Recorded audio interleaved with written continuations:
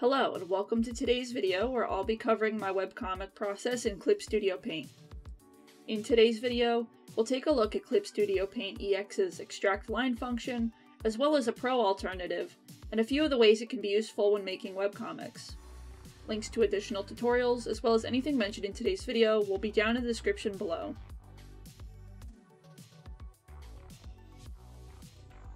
If you're a frequent reader of webcomics and webtoons, then you may have noticed that many of them use assets to make drawing easier. It would be impossible for many artists to draw fully detailed backgrounds and objects for every panel and still release their work in a timely manner. So utilizing assets can be a great way for comic artists to save themselves time and energy, so they can focus those efforts on other parts of the comic. Oftentimes those assets are 3D models and backgrounds, stock materials, or photos. But it isn't always enough to just drop an asset into the background and call it a day. Instead, many comic artists use Clip Studio Paint EX's extract line feature to create line art and tones for their materials, which can then be colored and edited. Note that this feature is limited to the EX version of Clip Studio Paint only, so if this feature is something you'd like to check out, you can compare the different versions on the official Clip Studio Paint website. To use the extract line feature, go to the Layer Properties panel. In Clip Studio Paint EX, an icon of two overlapping circles will be here in the button lineup. Once you press the button, the extract line feature is able to scan your selected layer and create customizable line art from it. This includes the textures on the asset as well as its outer edge.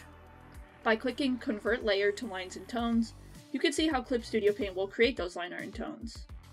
There are a few settings here you can adjust to get the effect you want out of your lines and tones, such as line width and posterization. I recommend always having the preview button checked so you can watch the changes to your work in real time. When the image looks how you want it, press OK. Clip Studio Paint will create a folder of all the layers it used, and everything in those folders is fully adjustable to your liking just like any other layer.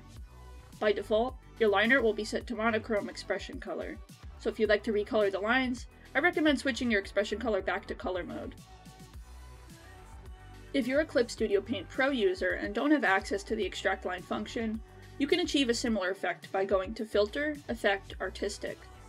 Note that this filter only works on rasterized layers, so make sure to flatten any 3D objects in advance before proceeding. Head to the drop-down and switch to Lines Only.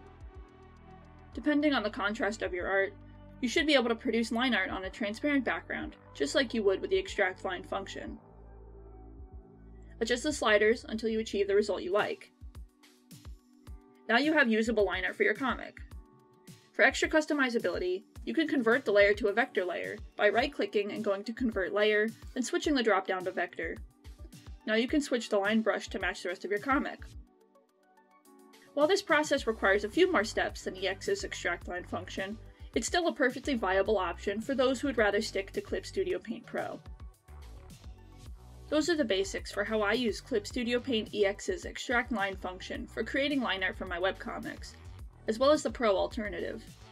In the next video, I'll cover some ways you can use extract line with other materials to make your webcomic process quick and easy. Check the description below for my social media links and links to more tutorials. Thanks for watching, and I hope to see you next time.